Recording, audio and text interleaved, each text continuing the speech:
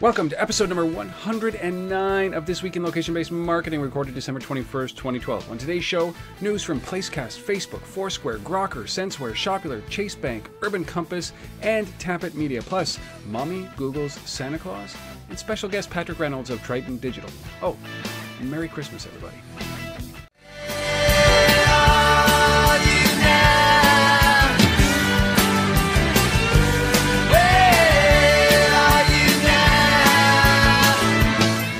Welcome, everybody, to episode number 109 of This Week in Location-Based Marketing. Oh, you know what I just realized? To see if I should have put on my Santa over there. I should have lit the Santa. It's Christmas Eve. That's when you guys will be watching. Yes. Merry Christmas to you, Rob, and your family. Well, this is the last episode before Christmas, obviously, because it is Christmas Eve if you're watching this right now. And it is episode number 109. Wow, what a way to end the year, Asif. My name, Rob Woodbridge from Untether.tv. And, you know, what can I say? I'm snowed in today. I can't tell you. We've had like 18 or 19 inches of snow. Asif, is it like that in Toronto? We have zero snow. It's green as you could ever imagine. It's raining. It's something like what I would imagine if I was in like Portland, Oregon, or something today. That's what it's like. It's green. It's as green as it can be. Like it's ridiculous. Well, so, literally, like basically, I've shoveled twice today. We've had 18 inches of snow, and it's still coming down. And it's heavy snow. It's beautiful snow. Like it's one of those times you wake up and it's like, God, this is I love winter. I don't think we're having a white Christmas in Toronto. So well, that sucks because I'll send some over just for you. But yeah, that'd be good. Appreciate that. So Asif from the LBMA, thelbma.com, at the LBMA on the Twitter sphere. We got a good show. We don't have any announcements. Asif is in the city. He's not doing any events, except for waiting for Santa Claus to come chasing down his chimney. This is going to be a great show, I want to remind everybody that over the next couple of weeks, the schedule doesn't change. We're still publishing on Mondays, so the next episode will be New Year's Eve. It will be our prediction show. It will not feature a guest. There will be no news. It will be a summary, a recap of what went on in this year in location-based marketing, plus what we think is going to happen in the coming year. That's 2013. And then we will be back with our regularly scheduled show with guests and news on January 7th. That's about right, Asif? You got it, bang We on. will be. So that will be episode number 111. We'll be back to our regular show, but I implore you, do not miss the predictions show. Asif and I have been wrong every time. And this is the one that we finally are going to be right. No, I'm just joking. We do pretty well. Yeah. Well, we got to be right sometime. We do. And I think that this is going to be a contentious one because the tide has turned in this industry. You're going to see some of the news items that we pulled up today, which is exactly that. We're going to start to see some huge plays, I think, by some of the incumbents, like we talked about last year. But this is implementation now. So we'll leave it till next week, but please tune in. And please have yourself a very merry and safe Christmas going forward. All right, so why don't we're just going to get into this. Like, why waste any time? We got so much to talk about. Are you keen on this, Asif? I'm ready to roll. I mean, there's a ton of stories this week. I had to go through a lot of work to get it down to just these 5 stories this week. There was so much we could have talked about. But and even I took lots of great stuff. I took editorial. I editorialized here and I said, we've got to talk about this one company called Grokr that everybody's talking about in the States. We've got news from Placecast and SocialVibe. We've also got, obviously Facebook nearby and a huge talk about that's coming up. We've also got, our guest of the week is Patrick Reynolds from Triton Digital, and he's going to be talking about how important location is for this radio industry, the digital radio industry and the terrestrial radio industry. Very interesting. I love talking to Patrick simply because it's radio, and you never think twice about radio, but he thinks that it's the future. So it's a very interesting conversation. We got our funding, acquisition news, really cool company in there that raised a little bit of money in stealth mode called Urban Compass we're going to be talking about. And, of course, our resource of the week, which is called I Saw Mommy Googling Santa Claus, which is a very cool resource. And we're ready to go. All right, our first story. Placecast, we talk about Placecast. I don't think maybe there isn't a month that goes by that we don't talk about Placecast. Not every episode, but at least once a month they come up. And they've partnered with this company called SocialVibe. And I made a joke if you are Canadian and you are in Ottawa, or if you're in the porn industry, maybe, I suppose, you know of a company called WeVibe, which is an Ottawa-based company that makes stellar vibrators. I don't know, but SocialVibe, I always think about WeVibe. Please, Asif, I haven't been in the eggnog, but save me. I don't know what you're thinking. Save me. I'm not there, but anyway. All right. So talk about SocialVibe and this great relationship that they've just created with Placecast. Yeah, so this for me is a really good partnership. I mean, Placecast just continues to roll out really great partners, and so SocialVibe is a company that comes out of sort of the online gaming and publishing space. And what they've done is they've come up with a relationship that rewards consumers that go online, play games, visit websites with virtual currency. And the idea is that as you collect this virtual currency and you start to build up a certain amount of credit in there, then you can connect that to physical bricks and mortar retailers, that you get notified, based on Placecast's SMS geofencing system as you walk nearby a particular store. So, let's say you're playing a game online, you earn $10 in virtual currency, you walk by a Best Buy, you get a push notification because it's been geofenced using the Placecast system that then says, "Hey, come on in and use your money here," kind of thing. So I really like this relationship because it's bringing those two worlds together: the online e-commerce, gaming world together with the physical bricks and mortar retail world. And we haven't seen a lot of those kinds of partnerships yet. But I think from a retailer perspective, this is huge, has huge potential. So I love it. Yeah, I can't add much more to that other than the fact that this is, I think this is one of those problems that will need to be solved in the coming year and shortly, which is that transition from digital to bricks. It's not from bricks to clicks anymore. It's clicks to bricks, and I think that these are this is probably a good start into that. I think it's got to be. That transition has got to be seamless. They've got to make sure it's so easy for us to be able to make that transition, that leap from digital to terrestrial, and I think that this is going to be the year of refining it. So I think this is a good start. SocialVibe working with Placecast. If you're interested in any of this, go to placecast.com or socialvibe.com. If you want to know about the WeVibe, go to wevibe.com. But I'm not going to throw that up, or else we will definitely get banned from YouTube. So awkward first story done. Yikes. All right, second story. This is like an amorphous blob of a story because it started off. We were talking about it. It says Facebook nearby launches, and I have it somewhere on my iPhone.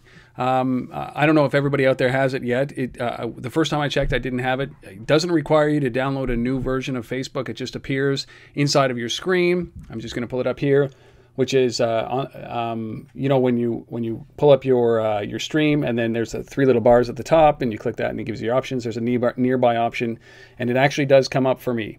It does not come up for Asif yet. No, I've been trying. It's not working. Poor Asif.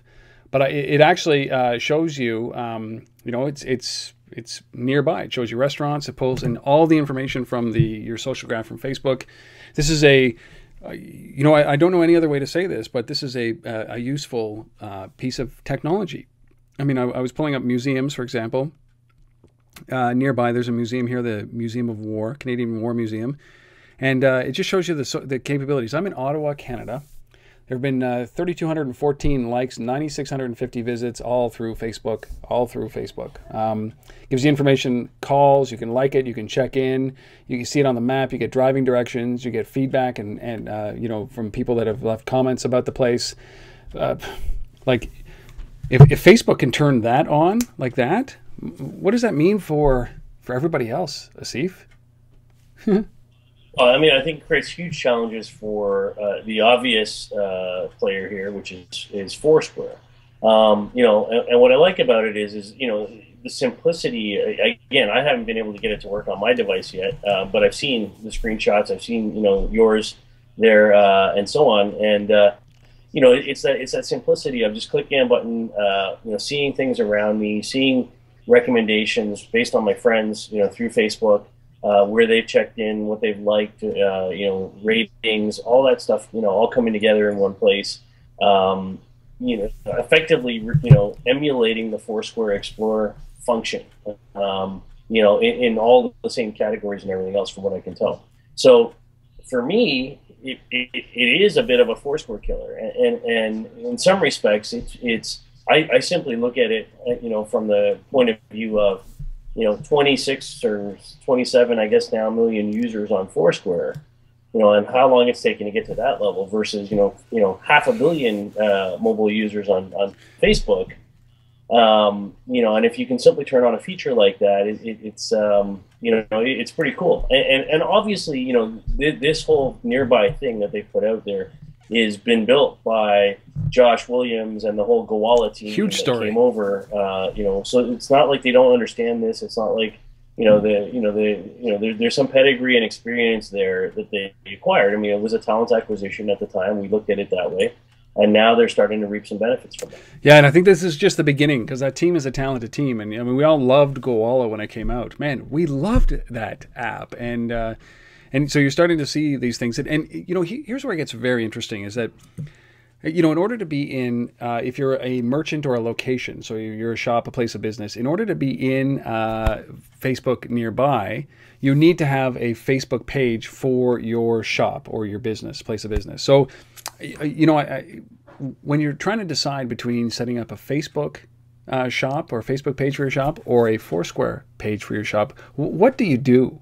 When you think about the density of people who are using Facebook every day, this app is a sticky app. People are using this every day on their phones.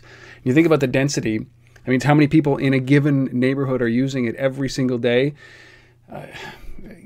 It's hard to compete with that. You can't compete with that. Like, you can't. I think the only sort of trepidation I have, or area where I could see slower adoption than you might think is really around just the how people use the user base of Foursquare and the makeup of people who share location on that versus the makeup of people who are going to do it in Facebook. For me personally, as an example, I use Foursquare. I check in all over the place. You see my check-ins.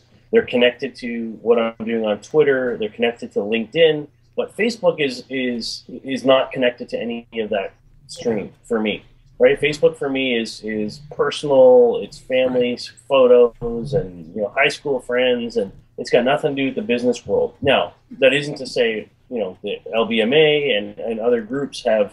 We have Facebook pages in there, but I'm not taking my personal, stuff I'm doing from a location point of view and posting that to Facebook today. No, but you know what, for discovery.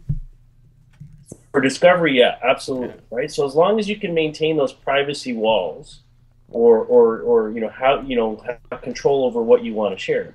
So the question I would have to Facebook would be, okay, if I decide I'm going to check in at a location on Facebook, and is there going to be? Are you going to allow me to say I don't want to post that to Facebook, but I want to post it to Twitter? Yeah, never. Right, that's not going to happen, right? And so for so I think that's where there's some challenge. Well, it's when you think about the scale of what Facebook has brought and the fact that Foursquare has struggled recently, 26 million, 27 million users is not a small number of users. It's just no, not at all. It's just not big compared to what we're talking about with the behemoth in Facebook. So there's so much more data in Facebook, and once you start to crunch this, and I think that the Gowalla team are going to do this. They're going to start getting into curated tours like they were trying to do back with Gowalla. And now they have an audience to be able to do that. And this is just step one, I believe. But it's funny. Absolutely is. There's a great interview with Josh Williams after this thing got announced earlier in the week that you should take a look at. I think TechCrunch did it. Yes. For those who are listening or watching out there. But and there was a sort of response from Foursquare, immediately following this announcement as well. So they came out with with this thing where they basically said, well, hey, so now we're gonna suck some Facebook data into the Explore function as well. So basically, what Foursquare said was, the data about your friends and what your friends are doing from a Facebook perspective will surface that information, when you go and hit Explore in Foursquare as well. Maintaining the privacy wall, however. So even if you're not friends with somebody on Foursquare, but you are friends with them on Facebook, that the information about what they're doing will be surfaced into Foursquare, but not necessarily shared. Because you're not Foursquare connected. Yeah. So that's an interesting thing. I don't think that's going to be enough to save them. From that perspective, which kind of leads into the next piece that we wanted to talk about, which is there was also an announcement about a relationship between Apple and Foursquare. So it's kind of like Foursquare is a little promiscuous here, right? It's it's this circle that happens around these leaders. But yeah, you're right. The big thing here is that as everybody knows, we talked about it last week. Google Maps came out on the iOS, and everybody they said that had, you read this story, right? That they thought that the impact of Google Maps on iOS, increased iOS 6 installs. The operating system, it increased by 40% as a result of that. But then they realized that they also launched in China that same time. So, but the big thing is that Apple is now working with, in theory, I guess I don't know if they've announced this formally, but there's rumors that Apple and Foursquare are going to work together on bringing Foursquare location data into Apple Maps for iOS. Yeah, and for me, I mean, you use the word promiscuous to describe Foursquare. For me, it's not about that. For me, it's about survival. That's right. And personally, I think that this relationship with Apple is, a premonition to a full-out acquisition by Apple sometime in the next year. I don't think Foursquare is going to survive on its own. I don't think it can. No. I was reading this story about the simple relationship that they're talking about between Apple and Foursquare, just for people listening, is Foursquare's got a bunch of data about places, and rich information about what people are doing at those places, and Apple has a mapping product that is still evolving. And so if we can layer that data that Foursquare has on top of those locations that are being displayed in the Apple Maps environment, that makes the Apple Maps a richer piece. For me, I don't think Foursquare is going to survive. So in the same story, what we heard was, while there's 27 million users, there's only actually 8 million active users on the platform today. They're only doing 2 million in revenue as a company. Like that is just not, given all the money that they've raised and how long they've been at it now, that is just not good enough, quite frankly. And so, I think for a company like Apple, this is a test to see, what this can do and a chance to work with the data. But ultimately, whether it's Apple or somebody else, Foursquare will not be around as a standalone company by the end of next year. Not going to happen. So there's my first prediction of the year already coming before the prediction show. Well, yeah, I'm with you on this. I mean, yeah, Foursquare's raised $70 million. $2 million in revenue is the valuation that they're getting, and that we were talking about this a couple of weeks ago, but their inability to go out and find some funding at this ridiculous price that they're asking. But they really don't, because they missed the boat on Google. Facebook isn't going to buy them at this point. So the only one that's limping right now in the mapping space is obviously Apple, and Apple could use this. And then it brings that battle between the hardware-based guys like Apple and Nokia, right? And where they have these mapping solutions where they're a little bit richer data, and the software-based guys like Facebook and even Google. Google is dominating in iOS applications. They're beautiful apps that they're putting out, especially Google Maps and Gmail. So you're going to have this. That's going to be the battle going forward. Is the hardware-based guys, which is pre-installed on board on hardware, versus the add-on software like Facebook and Google. It's going to be an interesting battle going forward. But that's what we were saying. This is kind of like a blurry story, which starts off with Facebook nearby, and you look at the ripple effect, the ramifications of doing something like that. Who knows if this is a Foursquare killer? We just don't believe that Foursquare is a standalone business at this point, and they haven't proved it. And patience is wearing thin. I just don't know what they're going to get for their $70 million invested. And we'll see what happens with Apple. But that's a good prediction. I don't see them surviving either. So All right. Yeah, there's the amorphous blob. We promised the rest of the stories will not be that long. We knew that one was going to be tight because it was just, there's so much going on in that space, and it's circuitous is the word that I'm looking for. So if you have any comments about that, we'd love to hear your thoughts about that. Please reach out. You know our addresses, rob@untether.tv if you want to reach me there, or sif@thelbma.com.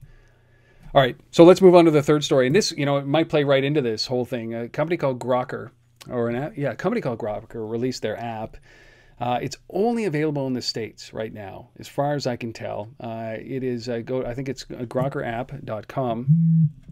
And this is an app that I think is in direct response to Google Now, or it's the equivalent to a Google Now. It's supposed to be on iOS. What have you heard about this thing, Asif? Well, I mean, certainly it's getting lots of PR and press attention. Everybody's talking about it. It's exactly as you described. It's the iOS version of Google Now. So for those who aren't familiar with Google Now yet, personalized search discovery platform, kind of predictive, modeling, predictive search results being surfaced based on, a whole bunch of things, location and everything else. The only difference that I can tell from what I've read about Grokr versus Google Now is there's no voice component to it, right? So they haven't they haven't incorporated that like there is in the Google piece. But remains to be seen. I haven't had a chance to play with this one yet, but Google Now itself as a service, you and I have talked about before. We love it. We think it's absolutely where the market's going and where search is going, and kind of that you sort of unhampered, predictive, stuff being pushed to me based on context and location and everything else. And so to have that on an iOS environment, I'm surprised. This isn't something Apple did on their own, to be fair. But hey, glad somebody else came up with it, and probably yet another thing that Apple will look at taking out at some point in the not too distant future, or just copying and building their own. Yeah, I think that these guys are at a disadvantage. I mean, I have a US account as well, so I got a chance to download this and play around with it, and I'm not sure that this is like Google Now. I think it tries to be. But, maybe it's because I'm up in Canada and the accuracy isn't great, or the data isn't great, or the connectivity isn't great, but it's showing me days old news items. It shows me the weather very effectively, and it is 33 degrees and snowing here. But it also, the news, I don't get it yet. And I think it's too early to judge at this point. But, it tries to do a little bit too much at this point, and maybe it's just not ready for Canada. Maybe it's only working in the US. So I'd love to hear from you guys. I don't get any notifications about delays in traffic. It brings in trending stories from from Twitter, and it just lists the trending stories. You really can't see it very well, but it just lists the trending stories, and it goes through my social graph. So I signed in with Facebook and Twitter and LinkedIn, and it did all of those kind of things. But again, man, this is something that, here's something that I don't get. I think functionally the premise of the solution is solid. Yeah. It's one of these things. It's like Google Now in some respects. We have to wait to see what kind of content is going to be delivered to it. But the mechanism for pushing content is solid. Yeah, I mean, I love the idea, and the feedback that I've heard from Google Now users is love. Right? Is love. Yeah. I heard this great story on This Week in Tech, Twit, and Leo Laporte, and it was Robert Scoble that uses this kind of technology, that he tied it into his Tripit account, and he was on a plane, and he's one of those guys that never turns his phones off on a plane, but he was on a plane and they were taxiing out, and he got a Tripit notification through Google Now that said that the plane that he was on was canceled before they even announced that it was canceled.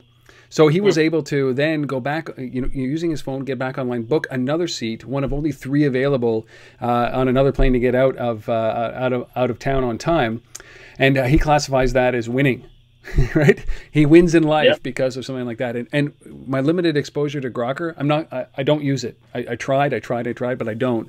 But my limited exposure to Grokr is that it's not like Google Now is. So I think Apple has a good chance of getting in there. But if you're interested, go to Grokr Labs, G-O-K-R Labs.com, G-O-K-R Labs.com. And if you're using this and it's in the States and you're getting good results from this, we'd love to hear. Please let us know. Just send us an email or send us a tweet or something like that and let us know that you love it.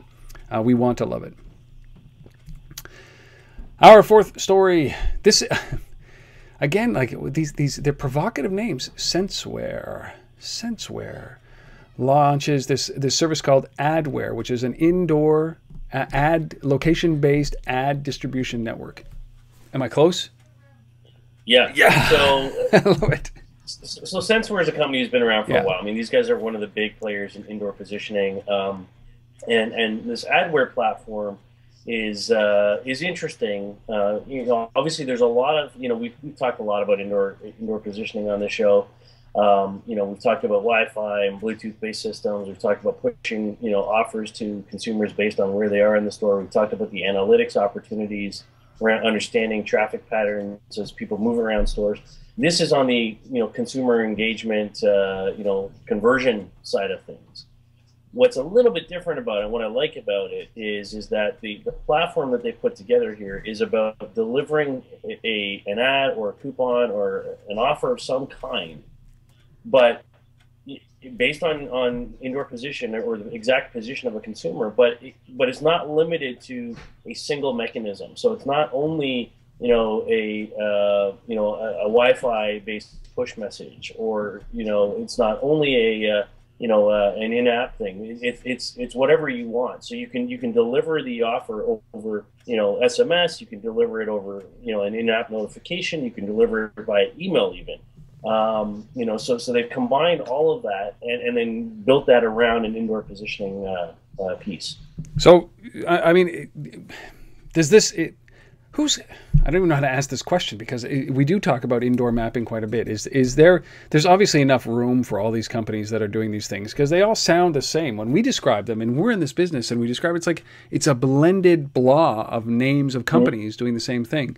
Is there anything that distinguishes these guys like Senseware and this platform Adware from anything else? Well, I mean, the platform, the advertising platform itself is the distinguishing piece. The complicated, where it all sort of, is the same is, what's the platform for figuring out location? Half of the ones out there are using Wi-Fi, or more than half are using Wi-Fi. Some are using, low frequency Bluetooth, and a few are using strange things like LEDs that we talked about, or ultrasound or whatever. Dolphin sonar. The bulk of them are Wi-Fi or Bluetooth based. And so the challenge with some of these is even when you take in just the Wi-Fi guys, and I believe Senseware is in that camp, is from a retailer that's thinking about using any of these platforms, the question becomes, okay, do I have to go and install new Wi-Fi gear to make this happen? So is there capital cost that comes with that, or is the system piggybacking on existing private Wi-Fi? Just has to ping the device to know where it is. So there's a lot of different ways to do that, and so I think that's where you start to see differences in business models and whatnot, even though they're all kind of effectively delivering the same service. Yeah. Right. So anyhow, it's tough. As an ad platform, this Adware piece, I like the ability to deliver the offer or whatever it is over multiple different frameworks, whether it's SMS or in-app or email or what have you. So, and I think that's one of the as these companies come along, I mean, that kind of differentiation disappears as well, right? And then it becomes how many customers you have, and then it's a land grab. So really, we shouldn't get caught up in the technology and the implementation as much as we should be right now. Is that they should be just running out and getting as many customers to lock them in. But yeah. So if you're interested in Senseware, just go to Senseware, Senseware. That's WHERE.com if you wanted some more information. All right, our fifth and last story of this week, the launch of, what is it, Shoptastic? No, Craptastic? No, Shopular, right? Is that about right? Yes. Well, okay. Now, you'll notice here that we're being a little sarcastic, but I can only put a kind of a WTF around this company, Asif. I know you feel the same way as I do. What is Shopular, and why is Shopular? I think is the better question, isn't it? Yeah, I have to say I'm not overly enthused with this one. So this is a Palo Alto new startup out of Palo Alto. Raised a bunch of money from Y Combinator. You know, delivering coupons, you know, in store, you know, based on geolocation, you know, geofencing. Nothing new or unique about that. They're working with a bunch of mall owners, Simon, Westfield, others, to kind of test this out. The two guys that are running it have a bit of experience in the field. So one guy is a former Google engineer. The other guy spent some time with Looped, which was one of the early Foursquare competitors. Apparently, they both spent some time at Shopkick and left Shopkick to do this. I don't get it. I really don't get it. It's you know, there's just too many of these platforms out there in the space already. We don't need another one. I don't see anything unique about this whatsoever. You know, they're talking about, you know, just making it, you know, easier for the shopper, you know, to find the stuff when they're in store, and kind of like a search capability built into this. You know, who cares, right? I mean, when you have a Google now and you have a Passbook and you have, you know, Facebook, you know, surfacing nearby, like, who needs this? Well, you know what? It's funny because, you know, 250,000 people downloaded this. 80% of them were women, and but I don't know if that's a good number or not when you compare to the, you know, as we said, the Facebooks or the fact that the, you know, iOS with their Passbook is installed on 160 million devices. But this is just basically a glorified location-based coupon announcer. Right, that's what it is. So that's what it is, and then you redeem the coupons, you know, by scanning a barcode or a QR code. You know, have they heard of Level Up, or like, I mean, like, or one of the other 900 others? You know, like, come on, guys, like, let's do something different. Like, why do we have to just take the same thing, reskin it, call it, you know, Shopular or whatever else, and like, it's just. And especially with all the advances we're seeing, you know, at the OS level with things like Google Now and things like Passbook, and, you know, like, it just, you know, we need more innovation than this. I'm sorry. But I'm with you. This it was a head scratcher. You know, it shows you maybe this is an investment in the team and they're going to shape the business model. Lord, I hope not, because people have invested in this, and people, you know, like consumers have invested their time in this and their effort in this. But this is basically it's a coupon book, and but it's a digital version. And I'm with you. It's time to innovate.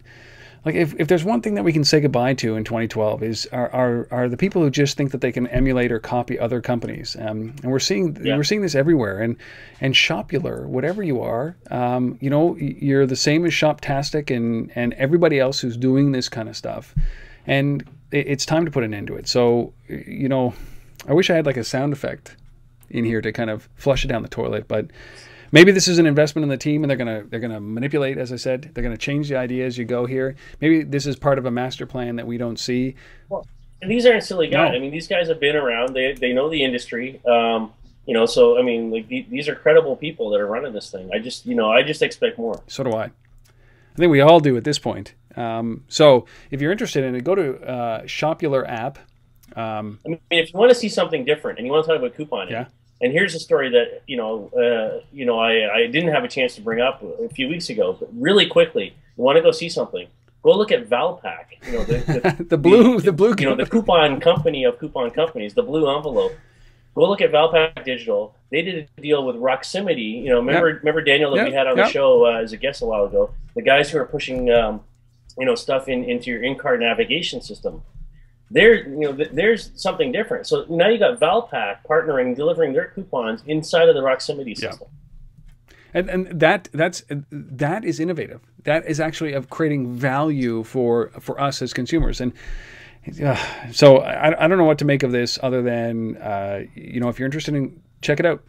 Shopularapp.com if you're using it. You know, we'd love the feedback. If you want to defend it, hey, if you actually work at the company, or if you funded the company, we'd love to have you on. Give us a ring. Let us know. Please. Shopular, shopularapp.com. Goodness gracious, it is not the future, it is but the past. That is so 2010, what we just covered there. So those are the 5 stories. The way that we see it, and I actually contributed to this one, bringing the Grokr story back in, so I feel pretty good about this. Well, you always contribute, Rob. That's right. Well, these are great stories. You can see how this is. There's, we're getting a little bit chippy here around stories that are retreads, and like a company like Shopular, and we're still trying to figure out what's going on with the Foursquare stuff and the Facebook stuff. And I mean, these are the things we were talking about at the beginning of the year. So you can see that this is obviously a big battlefield, and these stories demonstrate that this is not going to end anytime soon. Contrary to what the Mayan, or not the Mayan, but today's December 21st. We're supposed to be dead by now anyways. Exactly. All right, so those are the 5 stories. If you have any feedback about those, if you should have been in one of those stories, please reach out, untether@gmail.com, or rob@untether.tv, or asif@thelbma.com. I think I'll just go with my rob@untether.tv. I think it's just easier. Promotes the right brand, not Gmail. So please let us know. Let us know if you should have been there. Okay, so as I said at the very beginning, I had a great opportunity to sit down with Patrick Reynolds, who's the Chief Strategic Officer for a company called Triton Digital. I've interviewed him. This is the second time I've sat down with him. A year ago, I sat with him, and again this year, and fascinating. If you're interested in media and the way that media is changing, he said at one point in this interview, or this episode, that I said, how do you overcome the challenges that newspapers are having if you're in the radio business? You don't want to go down the same path, which is basically a cliff. And they're falling over that cliff. He said, Rob, media is media. There isn't, we're on a convergence path where there is no newspaper, there is no radio, there is no television, there's no magazines. Magazines are doing video and audio, television are doing audio, radio is doing video and print is doing audio and video. It's just coming all together in the center, and it's a battlefield, man, and it is bloody. But we stayed away from that in this clip. What we talked about really was about the impact of location and terrestrial and digital radio, and what it's going to take is that the holy grail for radio's future success? And yeah, and this is like right at the heart of what I love. Yeah. I mean, the LBMA, we love looking at any media and the impact of location on that media. And we did some work last year with the National Radio Systems Committee in the U.S. around this. They put out a big RFP around this last year. So yeah, I think radio is poised to be reinvented, from a location perspective. Okay, here's Patrick. I'm going to come back with my thoughts on the flip side. Here is Patrick Reynolds, the Chief Strategic Officer for Triton Digital. Location. I just want to talk for a moment about location and the importance of location-based marketing on the impact that it has on what we're talking about here, digital radio, because that really is where I think that the digital radio can have the biggest impact on solo mo. Give you an example. Songza, right, is a great service. Digital radio playlists. I love the way that they've done all of the timing. You wake up in the morning, it's like, hey, click on the wake up channel. Right. But they do, which always blows my mind, they do banner ads, right? Like, what do you do with a radio app is that you hit go and I put it in my pocket and I leave, right? But they pay banner ads. No audio cues at all. I would think that location-based audio cues in digital radio is a no-brainer. Is this the future is location-based marketing the future of radio? I think it's a huge part of the equation. I think for the reason you mentioned, display and even video is certainly display is very inefficient in a mobile context, whether you're plugging that phone into your dash and driving, or you're driving and can't look at stuff, but you can listen, or you put on your headphones, put that in your pocket, and are on your way. Audio, again, is really the thing that resonates the most. And by the way, it has maximum attentiveness because it's not competing with, you don't have simultaneous audio ads, you have one ad at a time. And if it's 10 or 15 seconds, I think it's quite effective. And it's further accentuated in the effectiveness department if it's, hey, you're about to walk by, not your average Joe's restaurant. The happy hour is from 4 to 6 and there's $5 apps. Yeah. Okay, so again, that's the context that mobile and digital provides to traditional media that can really make it special and make it pop if it's properly leveraged. And in defense of everybody not doing it, without scale, it's just added expense without offset revenue. So it's just a matter of maturity of the space. Yeah, That's a perfect example of that. Certainly, when you start to think about the potential around location-based marketing, you're right. You are that. It's that one-to-one marketing, but if it's literally only one-to-one, the expense outweighs it. But somebody's got to start to invest in this kind of technology to be able to build these out sooner rather than later, I would think. Yeah, I think the technology is very much not the issue relative to just pure scale. I think in the U.S. we say that 92% of households, I want to say, have access to traditional radio, over-the-air radio, and I think that the number is probably a little bit less than that in terms of digital, whether it's mobile or desktop, but the penetration, the actual usage would be considerably less than that, probably in the 30-35% range at last, if I were to conjure up the last eMarketer data I saw.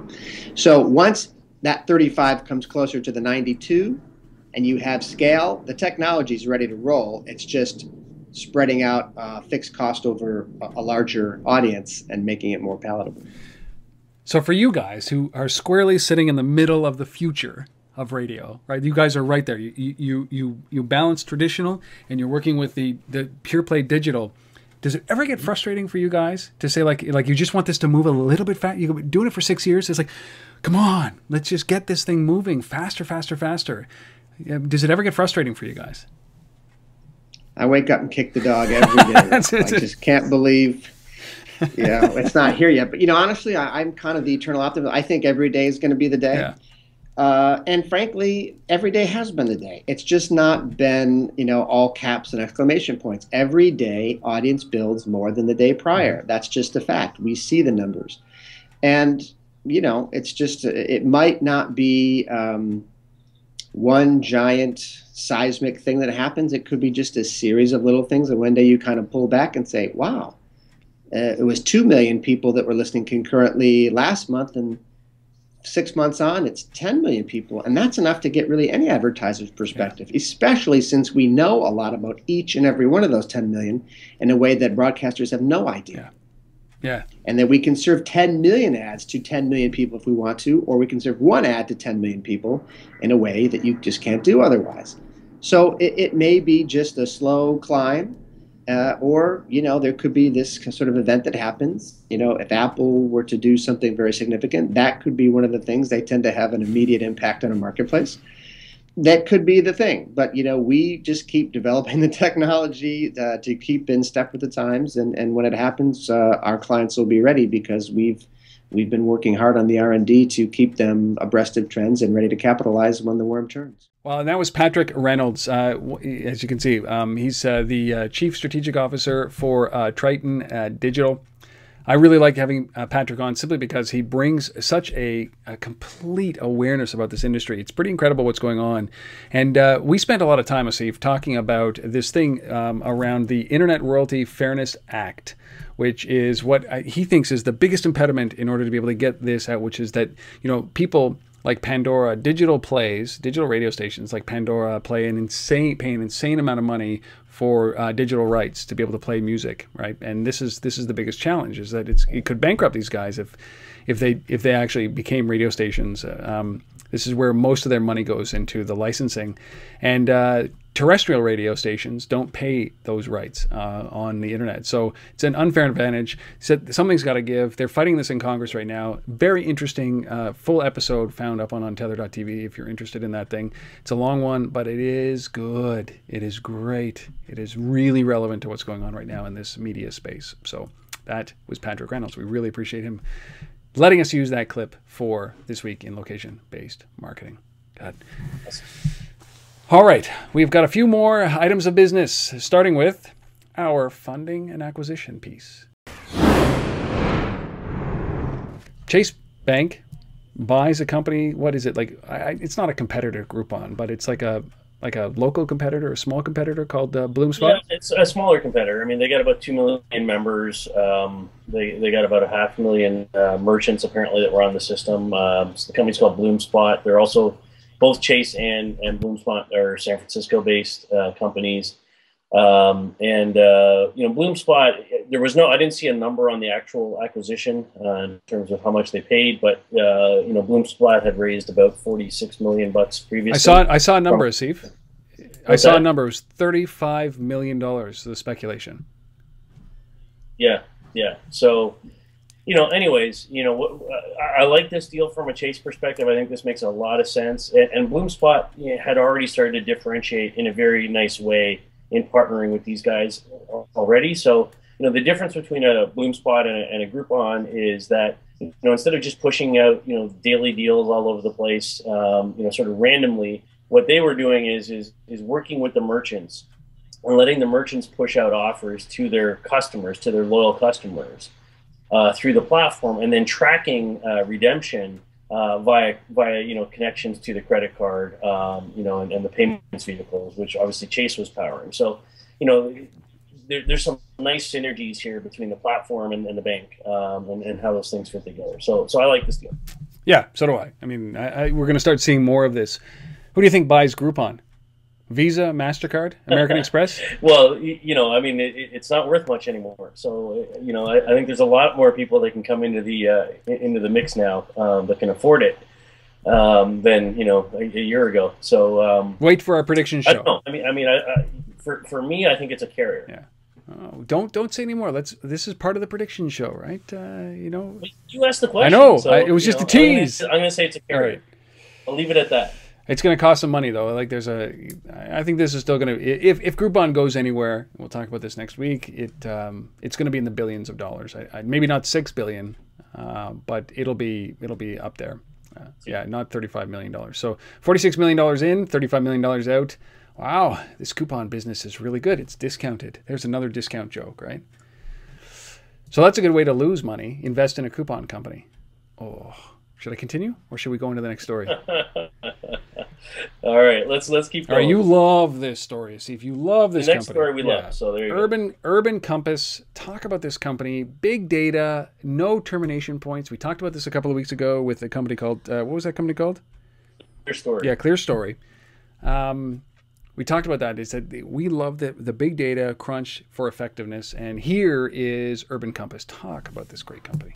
We don't even know because it's in stealth. But what's the story behind Urban Compass? Well, this is a company that understands that the data, and this is what I talk about all the time. Data is wherever people are, and it's about just making it accessible, whenever it's needed, wherever it's needed, and it's completely location based.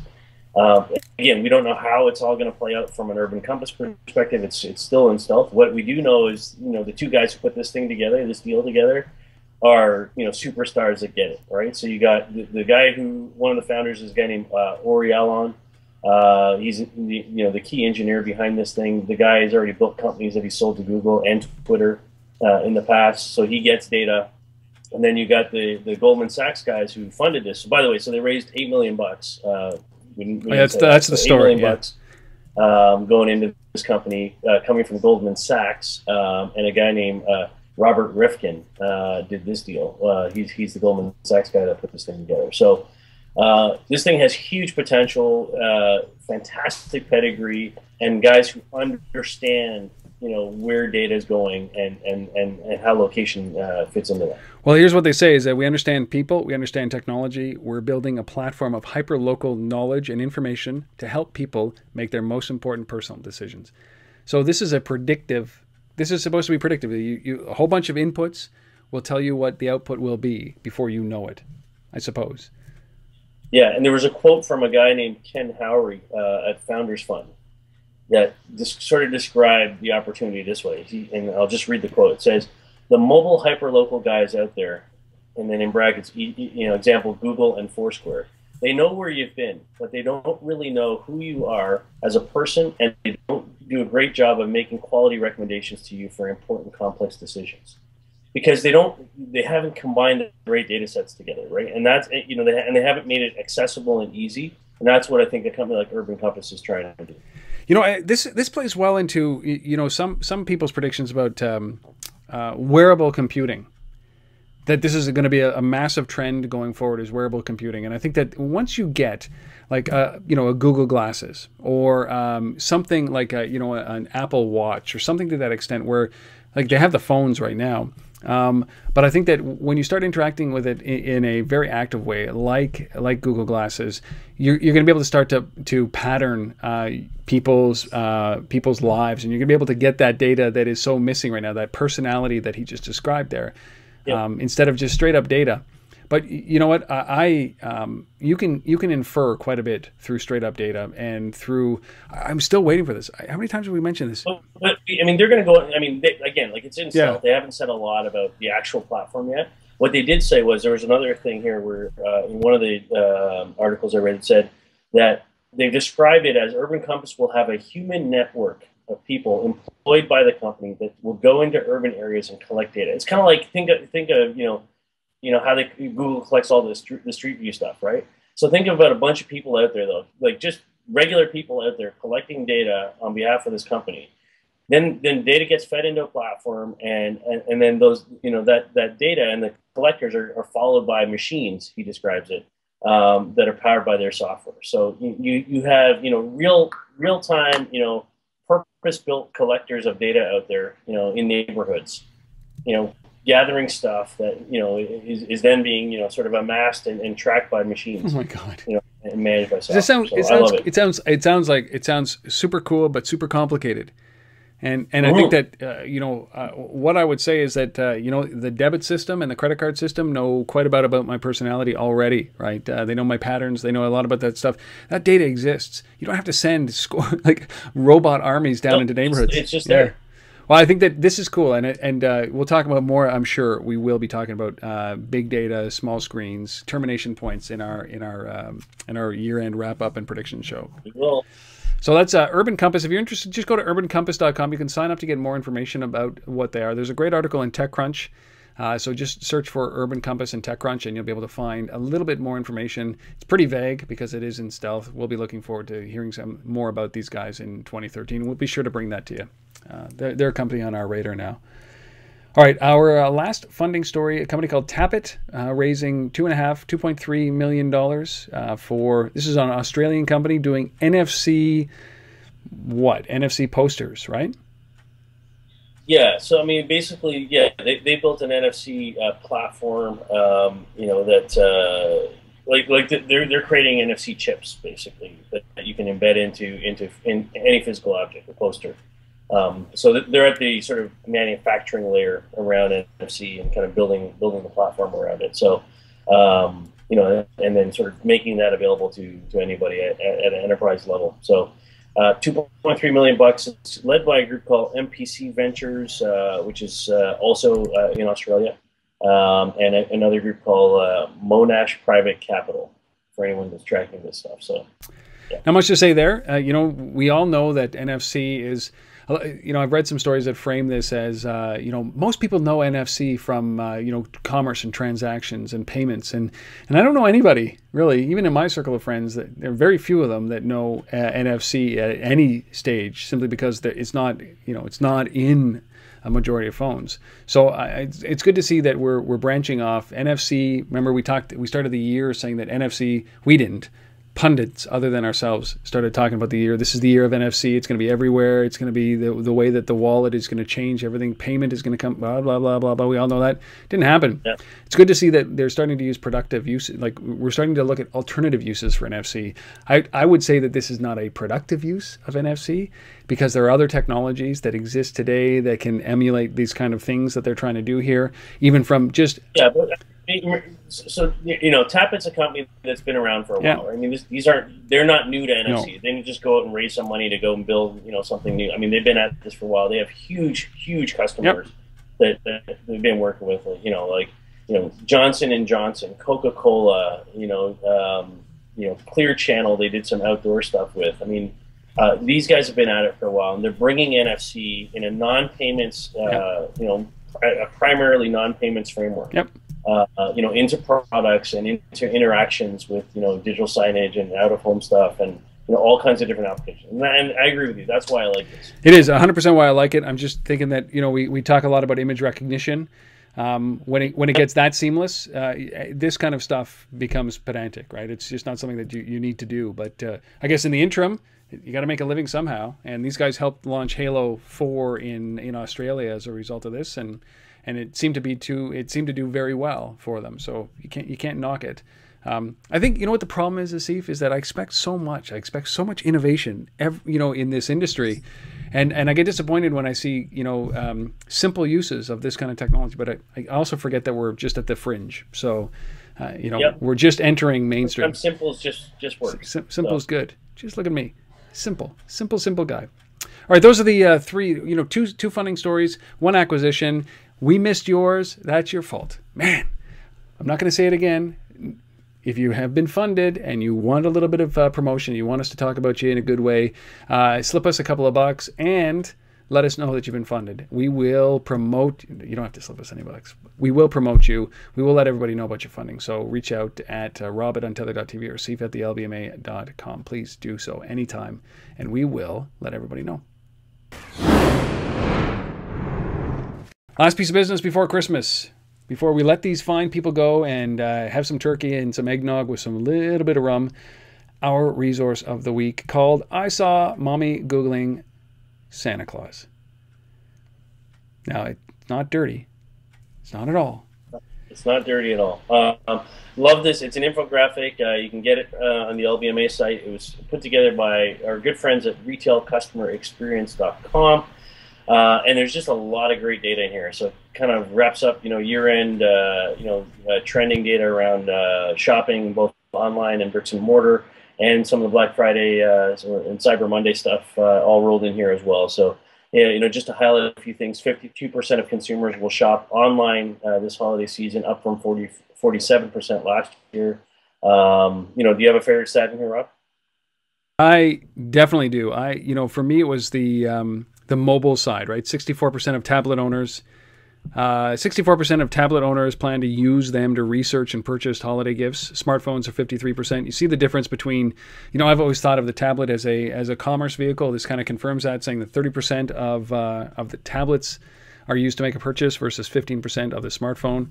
So I think that when you have this kind of stuff that's popping around, these kind of statistics, they just reinforce everything that we know.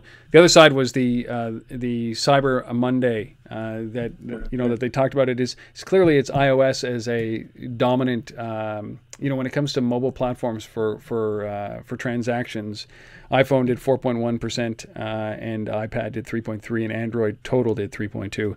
But it's a very rich, very, very, very rich piece. There's even some numbers here right in the middle of the infographic. They've got 56% of consumers are likely to participate in showrooming. 27% would likely make the purchase online using their smartphone or tablet while they're still in the store. So that's some pretty strong data there. So a lot of great stats in here. Take a look at it. If you're in the retail sector, this is something you should be looking at. Absolutely. So go to thelbma.com/research. It is literally called I Saw Mommy Googling Santa Claus. And that's our resource of the week. Did you see Google's little fight against NORAD there? Did you see their countdown to Santa Claus? Yeah. These guys, a lot of money. I love it. We spent hours on it yesterday.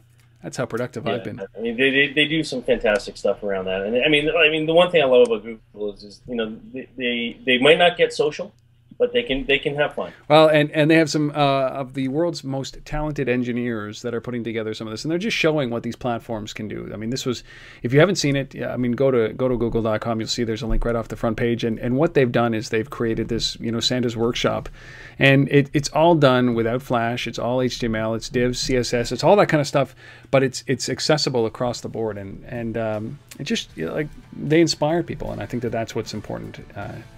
To be doing as a company like Google does. So we've exhausted ourselves. We've exhausted you guys out there, and that's the show. Just want to say once again, Merry Christmas. This is the time to go and relax and recharge and come up with innovative ideas, and I hope you do that. But don't forget to tune in to our next show on New Year's Eve. You don't have to listen to it on New Year's Eve. About predictions, what's going to happen, what we think is going to happen in the next year, what happened this year, and what we were really, really impressed with, and some of the companies that we like. Yeah, really looking forward to it. Merry Christmas to everyone out there that follows, listens, supports the Location-Based Marketing Association. From us to you, have a happy and safe holiday. Yes. All right, Asif, on to you as well, buddy. Enjoy. Merry Christmas, and I can't wait to do the prediction show next week. Yeah. All right, everybody. Looking forward to it. Cheers. See you later, everybody.